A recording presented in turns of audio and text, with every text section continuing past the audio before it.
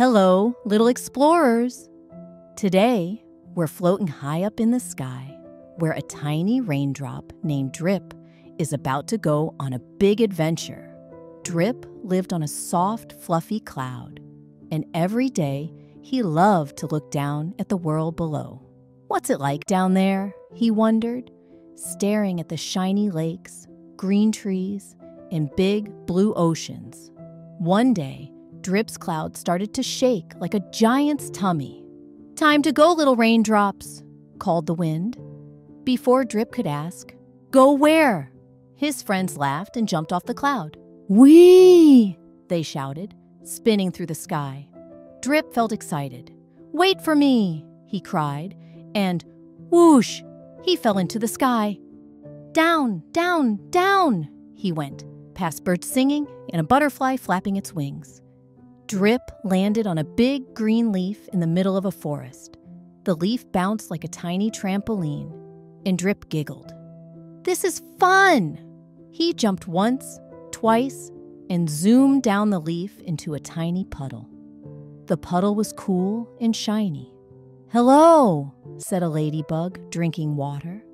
But before Drip could answer, the puddle started to move, carrying him into a happy little stream. "Let's go," said the water. Drip swirled around rocks, ducked under sticks, and waved at baby frogs. Suddenly, a cranky frog on a leaf yelled, "Race you to the waterfall!" Drip didn't know what a waterfall was, but he loved races. "Go!"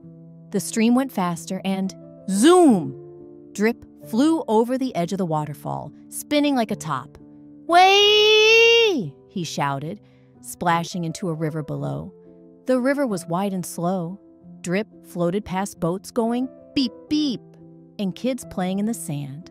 "Look, a raindrop," a girl shouted. Drip smiled and kept floating. Soon, the river said, "Hold on, Drip. We're going to the ocean." Swoosh! The river spilled into a huge, shiny sea with jumping fish and dolphins. "Wow," said Drip. He rode on a seashell, played with a crab, and met big, friendly dolphins who sneezed a rainbow. "Achoo! Hello, little raindrop," the dolphin said. But when the sun started to set, Drip felt something funny. He began to float up, up, up. "What's happening?" he asked, shining in the light. "Time to go home, Drip," the sun said kindly. Drip flew higher and higher until, poof! He turned back into a fluffy cloud, right next to his friends. "I'm back!" he cheered. "Tell us everything," the cloud said. Drip talked about waterfalls, dolphins, and racing frogs until the stars came out. "Guess what?" he whispered. "I'll jump again tomorrow. Maybe I'll visit a rainbow, or a garden, or a kitten's nose," the clouds laughed. "Every day is a new adventure." And so, Drip closed his eyes, dreaming of tomorrow, because the world is always ready for a happy raindrop. The end, or maybe a new beginning.